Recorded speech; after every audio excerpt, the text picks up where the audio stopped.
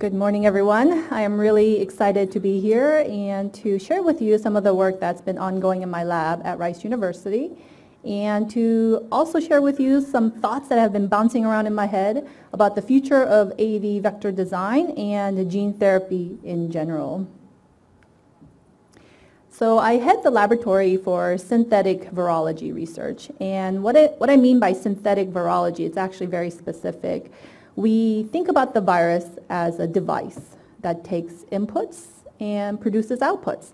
And so my job as a bioengineer is to simply reprogram what the virus accepts as input and then produces as output. Most of the projects that are ongoing in my lab focuses on engineering the capsid shell of AAV. And we work with our partners in translational science to test our vectors in a variety of preclinical models. For a big chunk of my talk today, I wanted to talk to you about a platform that we call the activatable peptide display.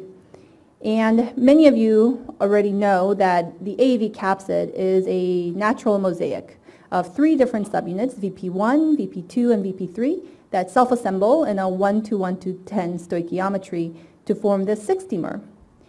The other thing you may also know is that the longer N-termini of the VP1 and VP2 subunits, these N-termini are initially hidden on the inside of the capsid.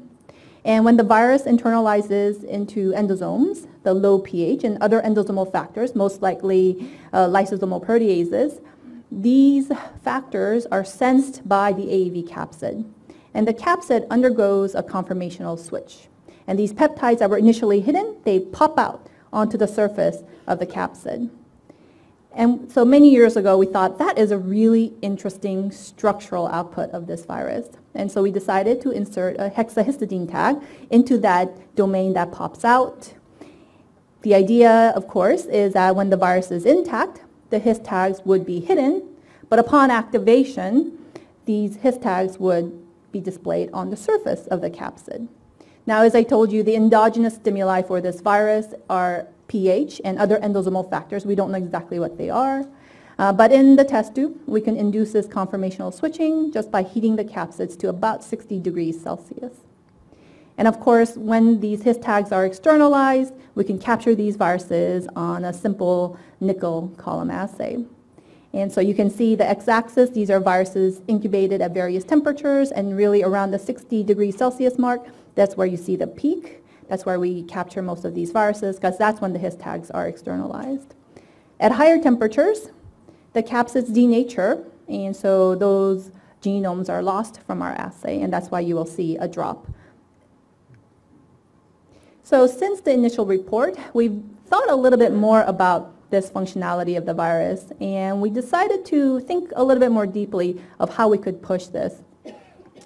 We realized that the longer subunits, VP1 and VP2, these are the subunits that have this activatable function, but they cannot form homomeric capsids, and this has been known in the field, meaning you can't make an AAV capsid that is entirely VP1 or entirely VP2.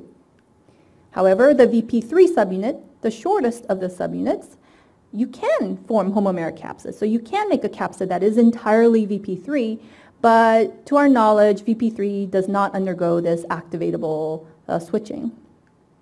So we hypothesized that there must be a subunit that is in between the length of VP2 and VP3 that is long enough to be activatable, but short enough to form a homomeric capsid. So to test this idea, we generated a variety of VP2 truncation mutants. So we took VP2 subunit and we started chopping off the N-terminus, 10 amino acids at a time, and we stuck a hist tag on the very N-terminus. The first thing we tested, of course, is to see if any of these VP2 truncation subunits could form homomeric capsids, so a capsid that's entirely of one type of subunit.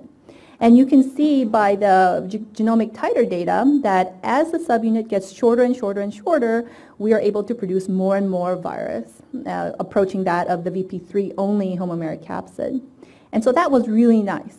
But then you see that the del 60 mutant, so that's the mutant where the first 60 amino acids have been cut off.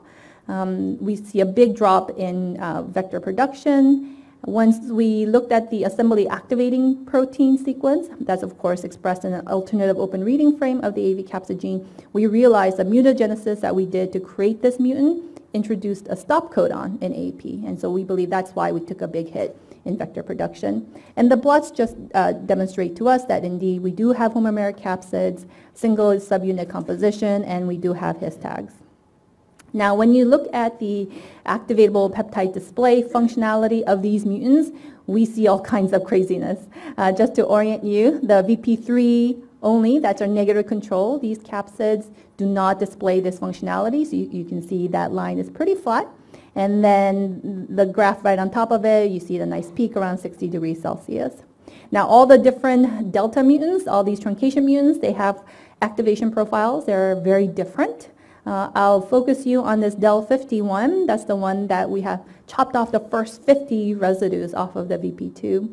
And you can see that we're able to capture a large fraction of these viruses before the incubation temperature, the activation temperature of 60 degrees Celsius.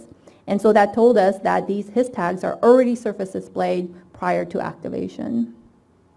We then, of course, went on to make mosaic capsids. So we decided to take one of our VP2 truncation mutants, the del30. So again, 30 amino acids have been chopped off. And then we made mosaics between that subunit and VP3. And you can see that we recover the vector titers really nicely. So we see no differences between all the different mosaics. And when we take a look at the activation profiles, we see something really interesting.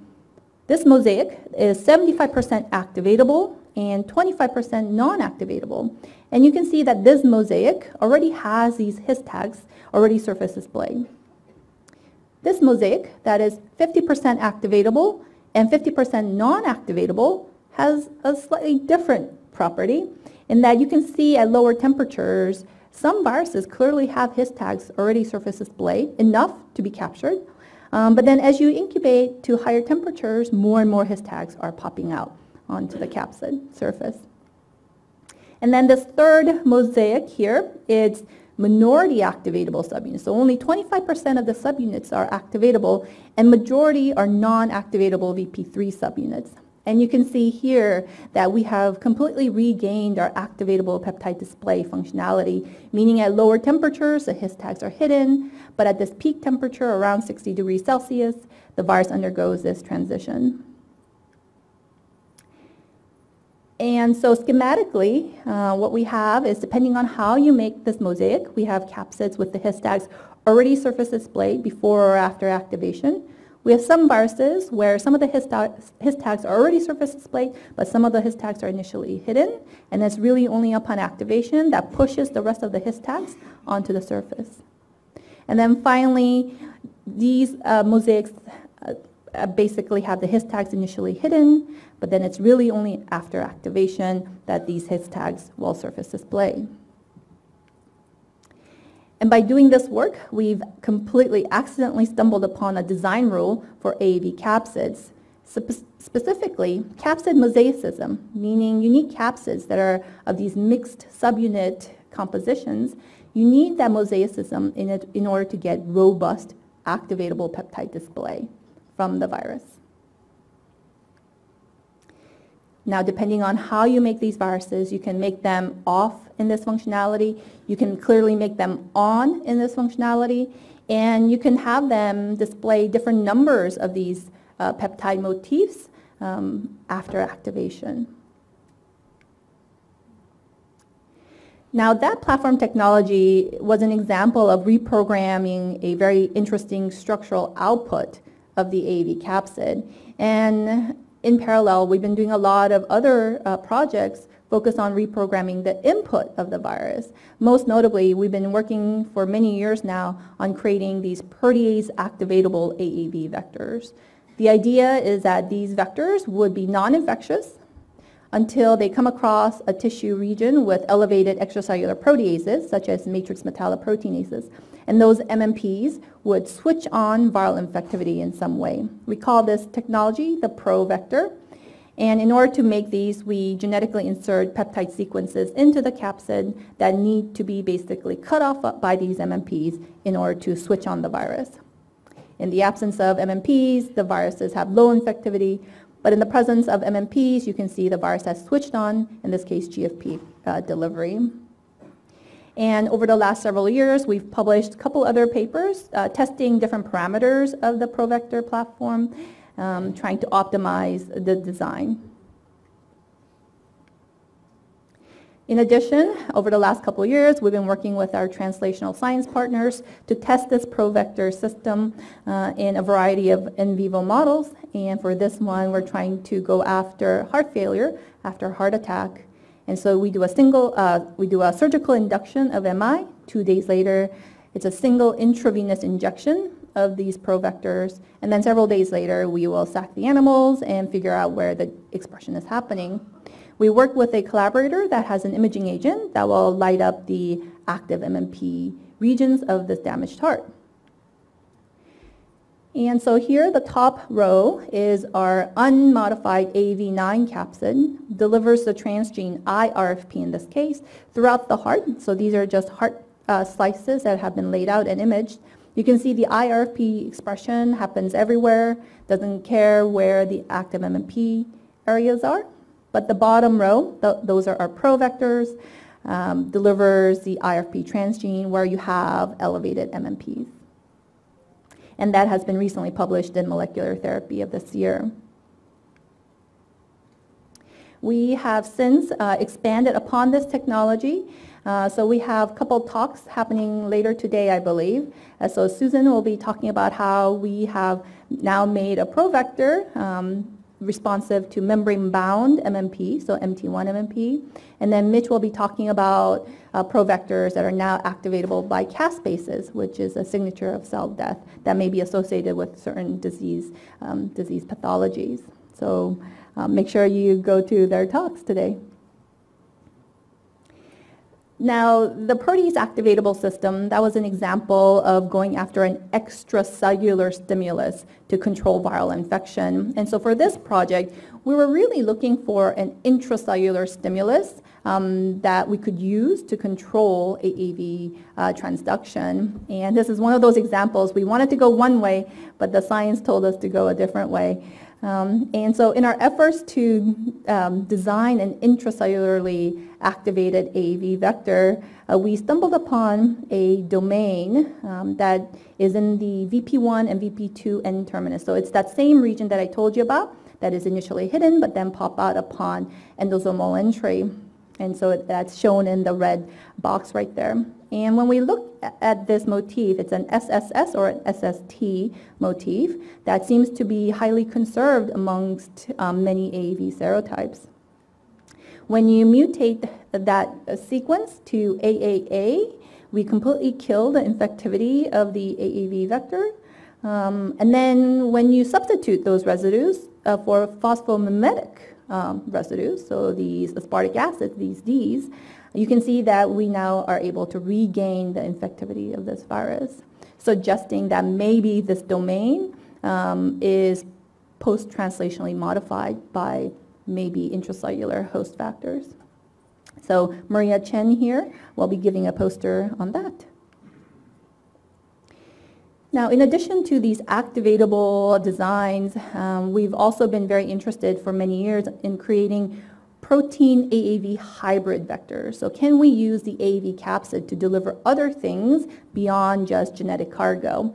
And so, of course, the question is, where on the AAV capsid, which is pretty tiny, where are you going to attach a big protein on that capsid? And so in order to facilitate that endeavor, many years ago, we created a directed evolution platform called RAPID, which ultimately allows you to take your protein of interest and insert it randomly throughout the capsid gene, and then do directed evolution selection to identify mutants that have the properties you're looking for. So in this case, we took M-cherry just as proof of concept, and we were able to identify an AAV mutant with the M-cherry surface display.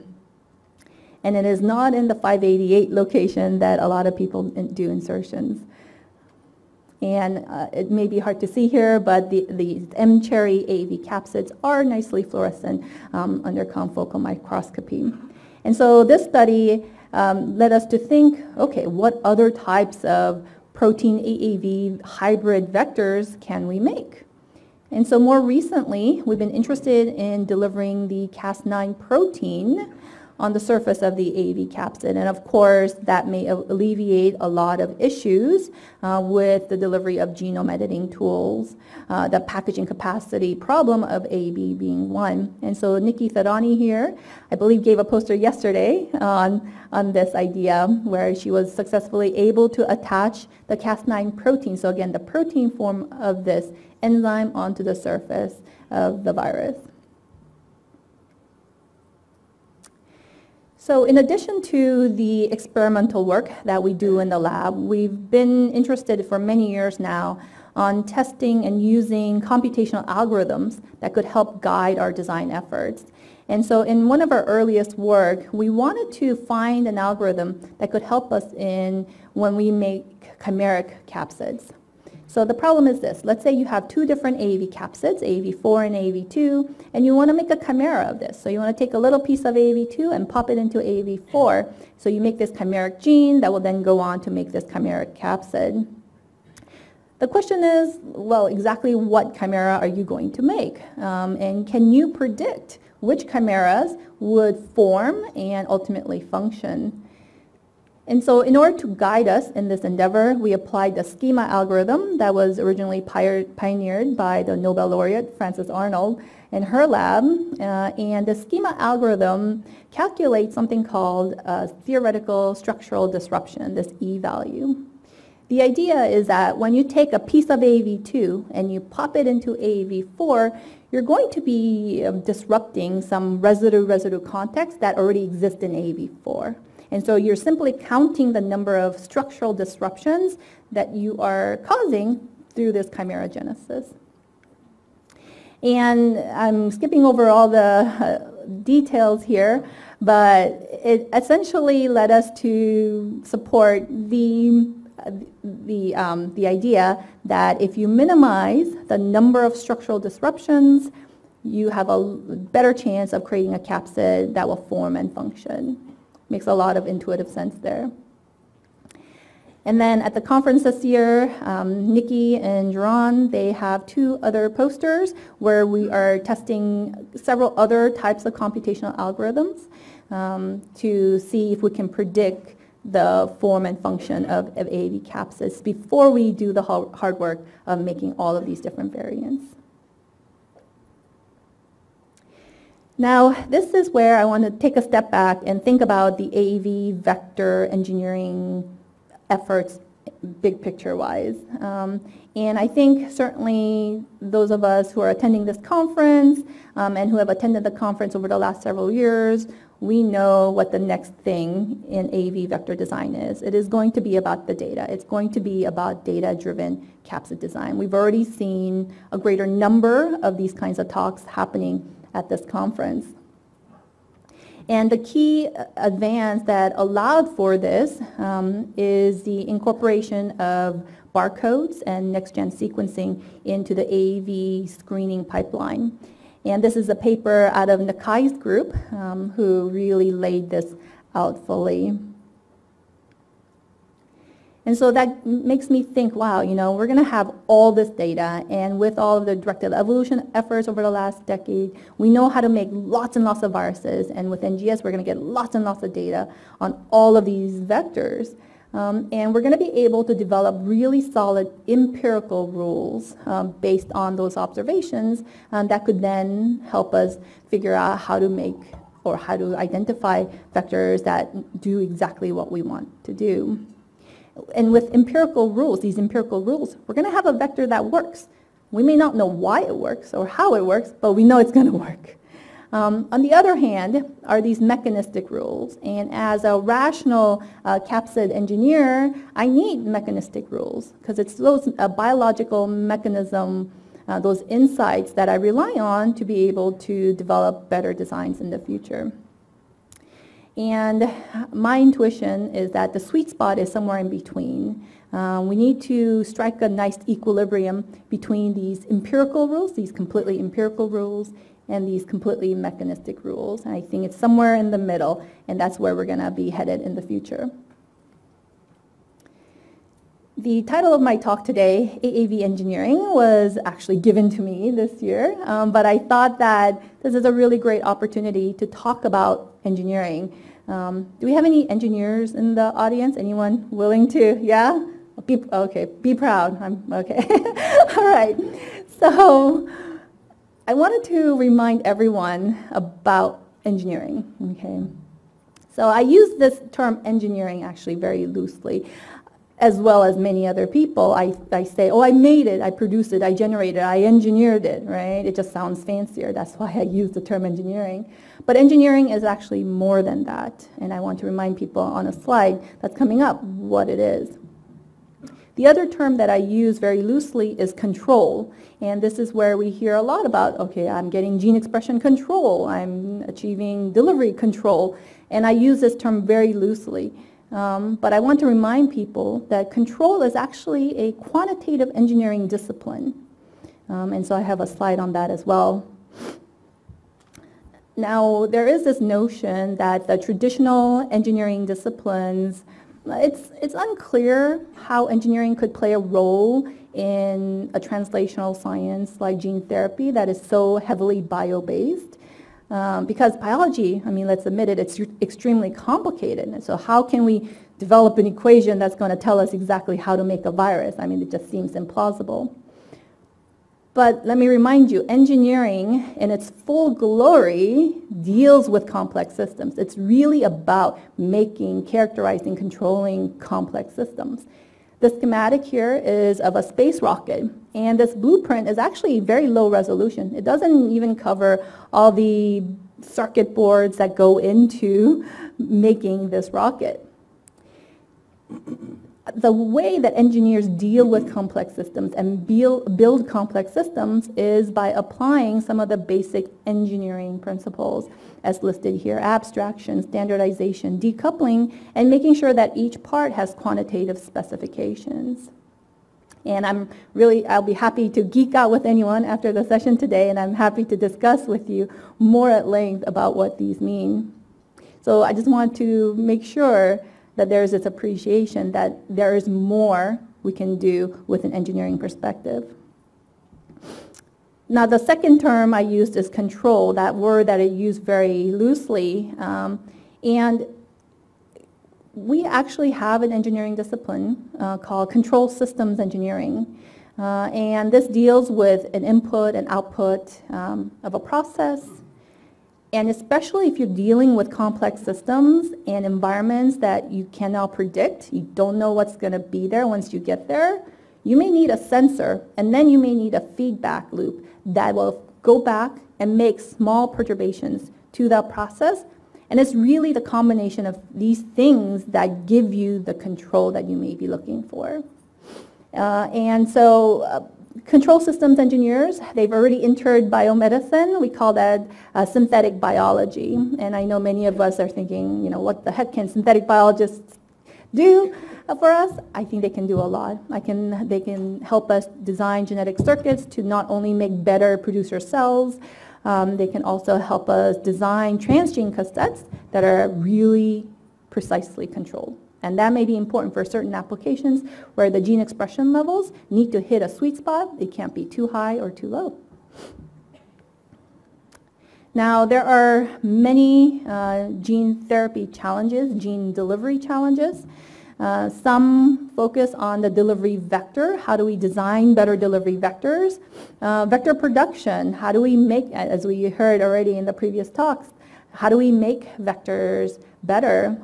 How do we get the right level of transgene expression? How do we choose what to deliver, especially for polygenic diseases? Maybe you are no longer limited to delivering just one payload. Maybe you need to deliver multiple payloads into the same cell in order to cure that patient. And then vector administration. How do you administer these vectors into patients more effectively?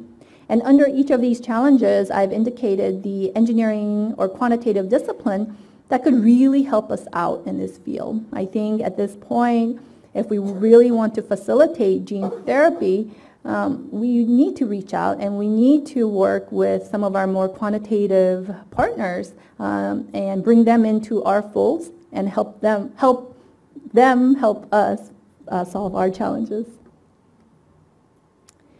Just to summarize here, I have told you about our activatable peptide display platform. We discovered that capsid mosaicism is a really important design principle. I told you a very brief update on our protease activatable vectors. These are pro-vectors, and we're going after diseases with associated inflammation. We're doing some early work trying to create these protein AAV hybrid devices, and we have some early results demonstrating that we can carry the Cas9 protein. I'm really excited about the future of data-driven capsid design. And really in that future, I think we need to strike a nice equilibrium between these empirical rules and mechanistic rules. And finally, I think we should reach across the border and get more engineers and quantitative scientists to come help us out and tackle our challenges in gene therapy. So with that, I want to acknowledge my fantastic group of graduate students. I know many of you are sitting in the room today, and of course our funding support. Thank you so much, and I am happy to take any questions.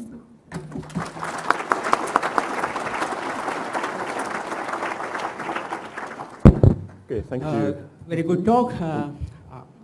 So I believe that we are still tinkering rather than engineering, and sitting back and piggybacking the mother nature as far as designing is concerned. And probably we need to use more of deep learning algorithms to really predict, or this only a deep mind or deep learning algorithms can come up with real predictions of AAV structures, which are really going to cause an explosion in this field. Mm-hmm. And anyway, I have a question for you.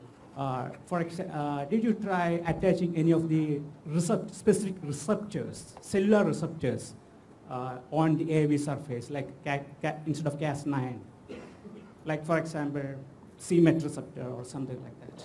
So are you talking about attaching the ligands to the receptors on the capsid so we can redirect tropism? Yeah, and so we have not done that. We've certainly thought about it, and the platform that I described to you where we've attached the Cas9 protein, it's very modular, so we can easily attach other kinds of nanobodies, for example, or other kinds of ligands onto the capsid. So we can certainly make capsids that are mixed. So some of the dongles that we've attached could have Cas9 protein, and other dongles could have the cell-targeting ligands. Yeah, but we have not done that yet. That could be really interesting. Hello, great talk and very inspiring. I have a couple of questions. One is on your homomeric truncated versions. Do you observe that you can put more cargo, so let's say more trans and perhaps of interest to muscular dystrophy? So one question is this for the cargo. Number two, have you thought for your hybrid just to intermix plasmids during the production? Because if you mix plasmids, I think back in 2002, in 1-to-1 molar ratios, you can have like hybrid serotype generated. Mm-hmm. Yeah, so we have not directly tested the cargo capacity change of these homomeric capsids. That could be really interesting, especially the ones where it seems like all the motifs are already surface displayed, and so maybe internally the volume, the luminal volume is now larger because it no longer has any of those N-termini tucked in. That could be really interesting. We have not tested that. Oh, there's a mosquito. And then the second idea was just simply, making these mosaics by co-transfecting plasmids. And that's certainly one of the knobs that we like to turn a lot, as you saw, just by simply mixing in these different ratios. We make these mosaics, basically. And we do this when we take a hit, especially in infectivity. We think, oh, maybe the engineered subunits are taking over, and there aren't enough of these infectious subunits. And so when we modulate that mosaic ratio, oftentimes we can kind of regain some of that infectivity back. Yes, but we move on to the next speaker. So, All right. so thank you very much.